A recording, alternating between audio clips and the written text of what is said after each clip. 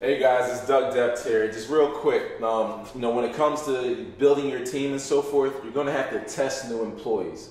So the other day I hired a person, and he's going to be like a maintenance guy slash master carpenter, help out with some things so that way I can kind of step back. So one of the ways you can test people is have them show up to the job and start giving them a couple assignments to do, assignments that you're familiar with, especially on how long it should take. So one of the assignments I gave was to simply put doorknobs throughout the house. The house had a whole bunch of doors hung, but we needed about 12 doorknobs put in. So that task took this gentleman about 4 hours to do. And my other guy, Caesar, probably would have done this assignment in about 45 minutes to an hour. So right off the bat, I knew that this was taking quadruple the amount of time it should take. I said, okay, no problem. Let me just still give another assignment. So one of the other assignments was to put these handles on the white shaker cabinets. So this assignment should probably only take maybe an hour, maybe an hour and a half. This took about 3 hours, and better yet, after the 3 hours, I noticed that there was damage done to the cabinets. Like these are done perfectly, but in the other house, the cabinets were ripped. We had to put spackle and paint on these fresh, brand new cabinets. So it took a long time, plus there was damage done to these $1,000 cabinets, right?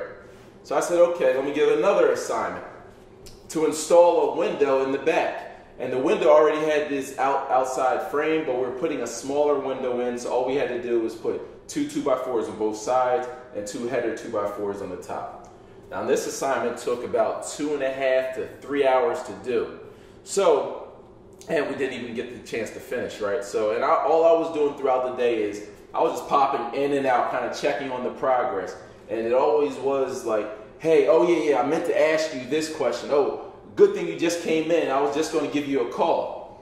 But so I just, I didn't say anything. But at the end of the day, I made sure to go to the Mac machine and pull out cash for the day, because we agreed to a certain number. So I said, hey, thank you for your services. Here's your pay. He said, oh, I'm getting paid today. I said, yes, I want to pay you early, so that way, there's no issues. And I also said, hey, listen, we're looking for this position, we're looking for a master carpenter. So, someone requiring that amount of money, they need to be a master carpenter, and they really need to know what they're doing. But in this situation, it's not the case. So, let me get back to you and see how we're going to move forward. So the name of the game is to give some assignments, but you have to make sure that you fire someone fast as possible, because you don't want to sit there and continue to waste money after money, paying day after day after day without getting the production that you're looking for.